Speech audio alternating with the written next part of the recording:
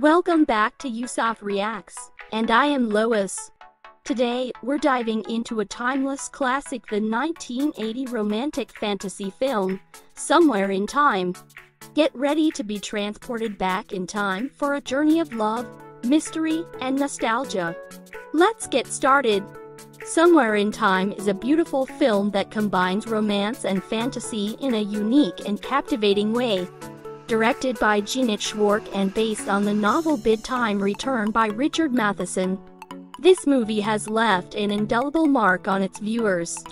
The story revolves around Richard Collier, a playwright played by Christopher Reeve, who becomes obsessed with a photograph of a beautiful actress, Elise McKenna, portrayed by Jane Seymour. Richard discovers that Elise lived in the early 20th century and, through a form of self-hypnosis, he transports himself back in time to meet her. Their love story unfolds against the stunning backdrop of the Grand Hotel on Mackinac Island. The movie explores themes of eternal love, the passage of time, and the power of the human mind. The pocket watch, a significant prop in the film, symbolizes the connection between the past and the present. Somewhere in Time invites us to believe in the extraordinary, to hold on to love despite the constraints of time. The production of Somewhere in Time is as enchanting as its storyline. The Grand Hotel, with its historic charm, provided the perfect setting. And we can't talk about this film without mentioning its hauntingly beautiful score by John Barry. The music adds an ethereal quality that perfectly complements the narrative. Christopher Reeve and Jane Seymour deliver unforgettable performances. Reeve, known for his role as Superman, shows a different side of his talent as the lovesick playwright. Jane Seymour's portrayal of Elise McKenna is both enchanting and poignant, making their on-screen chemistry truly magical. Despite initial mixed reviews, Somewhere in Time has garnered a cult following over the years. Fans gather annually at the Grand Hotel for the Somewhere in Time weekend to celebrate the film. Its legacy continues to inspire and captivate new audiences. A Chicago playwright uses self-hypnosis to travel back in time and meet the actress whose vintage portrait hangs in a Grand Hotel. The movie opens with college student Richard Collier gathering rave reviews for his debut play. At the party, he comes face to face with an old woman who presses something in his hand and whispers, "Come back to me." He opens his hand to find an old pocket watch. 8 years later, Collier is a successful playwright in the middle of a breakup and writer's block. He leaves Chicago for a while to think things out, and finds himself near his alma mater at the Grand Hotel. While wandering around the hotel, he finds a photograph of a beautiful young woman. Richard is entranced, and attempts to find out whatever he can about her. During the course of his research, he learns she was Elise McKenna, a famous actress from the turn of the century. He also discovers she was the mysterious old woman who gave him the pocket watch. Finally determining that he must meet her somehow, he employs self-hypnosis and wills himself back to 1912. He meets Elise and they fall in love, which does not make her manager, William Fawcett Robinson, rather happy. Will their love survive Robinson's disapproval? Will Richard be able to remain in 1912? In 1972, college theater student Richard Collier Christopher Reeve celebrates the success of his first play. During the celebration, he is approached by an elderly woman who places an antique pocket watch into his hand and pleads, "Come back to me." Richard does not recognize the woman, who returns to her own residence afterward. 8 years later, Richard is a successful playwright living in Chicago, but has recently broken up with his girlfriend and is struggling with writer's block.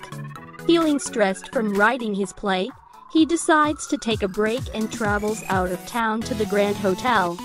While looking at a display in the hotel's museum, Richard becomes entranced by a strangely captivating photograph of a mysterious, beautiful young woman. With the help of Arthur Beale Bulwerwin, an old man who has been at the hotel since 1910, Richard discovers that she is Elise McKenna Jane Seymour, a famous early 20th century stage actress.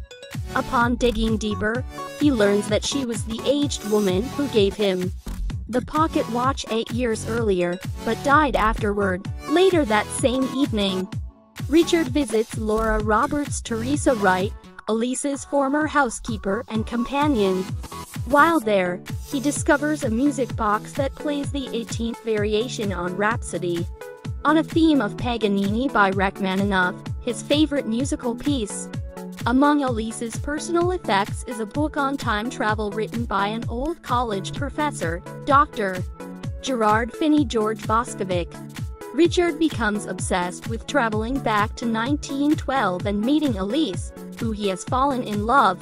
He seeks out Professor Finney, who believes that he briefly traveled through time through the power of self-hypnosis.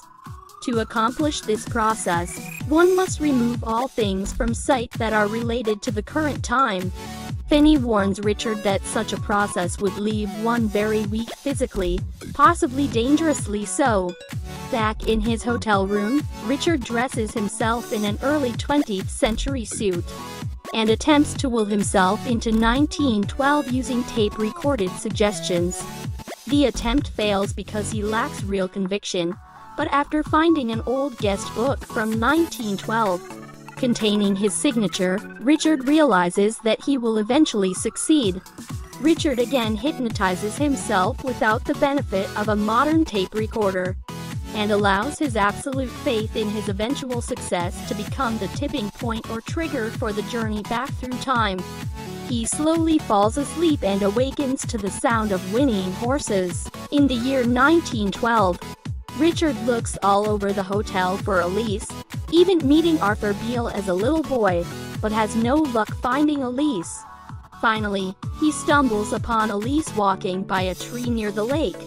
She seems to swoon slightly when seeing him, but then suddenly asks, upon meeting him, "Is it you?" McKenna's overbearing manager, William Fawcett Robinson Christopher Plummer, abruptly intervenes and sends Richard away.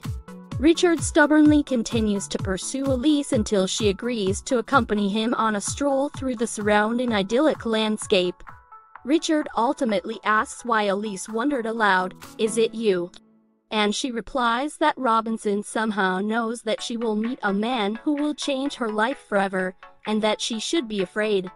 Richard then shows Elise the same pocket watch, which she will eventually give him 60 years in the future. Upon returning to the hotel, Elisa invites Richard to her play. He attends the comical farce, and she, in an almost trance-like state, recites an impromptu monologue dedicated to him. During intermission, he finds her posing formally for a photograph. Upon spotting Richard, Elise breaks into a radiant smile and veritably glows with soft affection.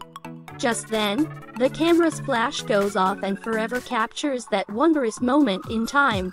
We now know that this picture is the same one that Richard will see 68 years later on a wall near the lobby at the Grand Hotel. He later receives a letter from Robinson asking to meet him immediately and saying that it is a matter of life and death. Robinson wants Richard to leave Elise, saying it is for her own good. Richard thinks Robinson is in love with Elise, but Robinson states that he is obsessed with her being a star and has no romantic interest in her. When Richard professes his love for her, Robinson has him bound and locked inside the stables. Robinson then informs Elise that Richard has left her and isn't the one, though she doesn't believe him and professes her love for Richard. Richard wakes up the next morning and escapes his constraints. He discovers that the acting troupe has already left for Denver, though Elise has returned to the hotel to find him. Richard then goes out to the hotel's capricious deck and begins giving into despair, but presently perceives Elise calling his name and running towards him. They return to his room together, and it is there that Elise becomes truly intimate with a man for the very first time in her life. Later that evening, she asks Richard to marry him, and he readily accepts. She then informs him that the first thing she will do for him is to buy him a new suit, the suit Richard has been wearing the entire time in 1912 is about 10 to 15 years out of style. Richard begins to show his true love how wonderful the suit is on account of its many pockets. He is alarmed when he reaches into one and finds a shiny, modern Lincoln penny with the mint date of 1979. This modern item breaks his hypnotic suggestion, and Richard feels himself rushing backwards from 1912 as though through a tunnel. And Elise screams his name in horror as he is pulled inexorably back to the present. Richard wakes up in the same room he just left, although now it is 68 years later. He is very weak and physically and emotionally exhausted from his trip through time and from the devastating, unexpected return. He scrambles desperately back to his own suite and attempts to hypnotize himself again, without success. After wandering around the hotel property and sitting interminably at the places where he spent time with Elise, Richard eventually retires to his room and remains there unmoving for days, until discovered by Arthur and the hotel manager. They send for a doctor and paramedics. Richard suddenly smiles and sees himself drifting above his body, and is drawn to a light shining through the nearby window, where he is reunited forever with Elise. Although Somewhere in Time is a film with a time travel theme, it has, unlike, say, The Time Machine, no overt science fiction elements. It has, in fact, more in common with the supernatural romance films such as A Portrait of Jenny, or Pandora and the Flying Dutchman, which were popular in the 40s and 50s. Another time travel romance with which it has something in common is The British Quest for Love from 1973. Although that film does have some science fiction content, and its hero travels not back into the past, but rather to an alternate present in which, among other differences, the Second World War never took place. The opening scenes take place 1972. Richard Collier, a young playwright, is approached by an elderly woman, who places a pocket watch in his hand, and pleads with him to come back to her. 8 years later, Richard, suffering from writer's block, decides to take a break at an elegant turn of the century hotel, actually the Grand Hotel on Mackinac Island, Michigan. During his stay, he becomes captivated with a photograph of a beautiful young woman, whom he discovers is Elise McKenna, a famous early 20th century stage actress. He also learns that she was the woman who gave him the pocket watch 8 years earlier, but that she subsequently died later that same evening. Richard becomes obsessed with the idea of traveling back into the past to meet Elise as a young woman, and learns about autosuggestive time travel from his old college professor. Through self-hypnosis, he travels back in time to the year 1912, where he does indeed meet Elise, who is staying at the hotel. The two fall in love, but they face an obstacle in the shape of her obsessively protective manager, William Fawcett Robinson, who fears that the budding romance will damage Elise's career. As with a number of time travel films, the plot, especially its dramatic conclusion, will not always bear the rigid application of strict logic. One might come to the conclusion that Richard's trip into the past was merely a self-induced hallucination, were it not for the fact that concrete evidence survives to show that he actually did visit the hotel in 1912. His signature, for example, appears in an old hotel register for that year, and he himself was responsible for taking the photograph which came to obsess him 68 years later. This is the film which proved that Christopher Reeve was more than just a muscle-bound superhero, and that Jane Seymour was more than just a Bond girl. There are also good contributions from Bill Irwin as Arthur, the elderly, long-serving hotel employee who remembers meeting Elise when he was a boy, and from Christopher Plummer as Robinson. Plummer does not play Robinson, as he could have done, as a straightforward villain. It is clear that he believes in Elise and will do anything to further her career. The relationship between Robinson and Elise is reminiscent of that between Lermontov and Victoria in Powell and Pressburger's The Red Shoes. There is a suggestion that at least subconsciously, he may be in love with her. But on a conscious level, his love for Elise the woman has been sublimated into his concern for Elise the artiste. Director Jeanette Schwartz succeeds in evoking a romantic, dreamlike atmosphere, aided by the visual beauty of the Grand Hotel and its surroundings, by the radiant loveliness of Jane Seymour, and by the elegance of the Edwardian costumes. Another important factor in creating this atmosphere is the lush musical score, composed by John Barry, and the use of the 18th variation of Rachmaninoff's Rhapsody on a theme of Paganini. The use of this piece is deliberately anachronistic. Although Rachmaninoff was already an internationally known composer by 1912, the Rhapsody was not written until 1934. So it is hardly surprising that Elise is not familiar with it. This is a film with a loyal cult following. There is even an international network of Somewhere in Time enthusiasts. Cults, whether religious or cinematic, can often be incomprehensible to outsiders. And I therefore tend to be suspicious of anything described as a cult movie, a phrase which can be a euphemism for pretentious nonsense, likely to prove totally baffling to those who have not been initiated into the mysteries of the cult. There are, however, numerous exceptions, in which case the phrase can be more accurately translated as excellent film unjustly neglected by the critics, and this is the category into which Somewhere in Time falls. Upon its first release in 1980, it was not particularly successful, either critically or at the box office. Its fanciful plot and its lush romanticism were perhaps out of tone with the materialistic early 80s. And this style of filmmaking must have seemed rather old-fashioned in the age of Star Wars. Yet since then, appreciation of the film has increased.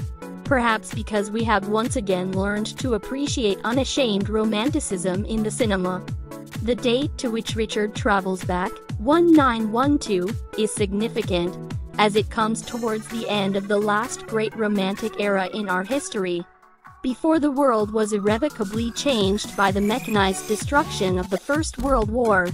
The late Victorian and Edwardian periods, often known as the Progressive Era to Americans, seemed to be an age of optimism, of progress, an age when everything seemed possible. This is a film which captures something of the spirit of those times.